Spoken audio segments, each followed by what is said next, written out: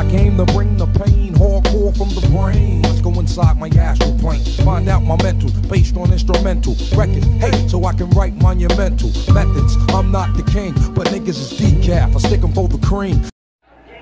Wow. Round of applause to both athletes, both fighters. Both are champions. You know, this was absolutely the best WLADIMIR KLITSCHKO I have ever seen. And it leads me to ask, I mean, damn, was Klitschko a fighter who fought to the level of his opposition?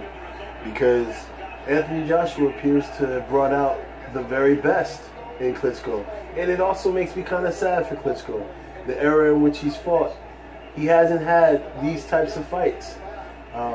But none to take away from Anthony Joshua. My God, my goodness, this kid to take the first 5 rounds, then in 6th round, bang, gets hurt. I mean, really hurt.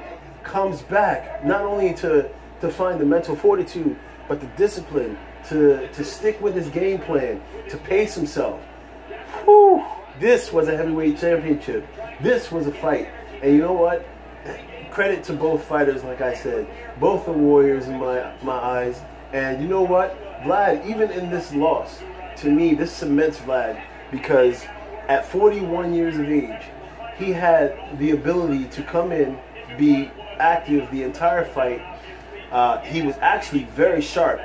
The one punch that he was just missing was the hook. Just missing the hook.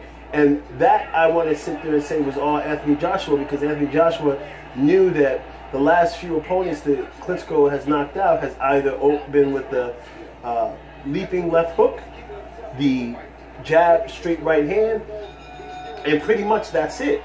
So I love that Anthony Joshua was always conscious, always aware. Whenever he got hit with the jab and the straight right hand and he back up, he'd always be aware. He knew to dip the leaping left hook. And I was absolutely amazing fight. Hands down, this was probably one of the best heavyweight fights I've seen in a really long time. And you know, congratulations to Anthony Joshua. I just can't say enough. You know what? Now this is what I really wanted. I wanted Anthony Joshua to win this bout. He won the fight. Now Deontay Bomb Squad needs to handle his business, okay? And this is, I've always wanted to see Anthony Joshua in the ring with Deontay Wilder. I cannot wait till that fight happens. But again, both men have things they have to do, mandatories. Both men need to fight who they need to fight.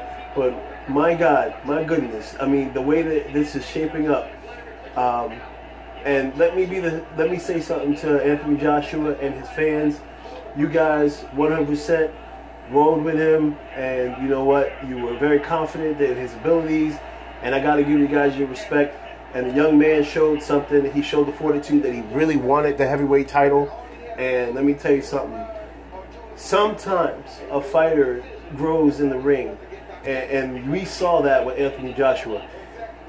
Every fight he had been having up until this fight, he had been showing steadily improvement. But what really showed and what really matured tonight was his mental fortitude. Props and respect. It's your boy QuestX. I am out. Peace.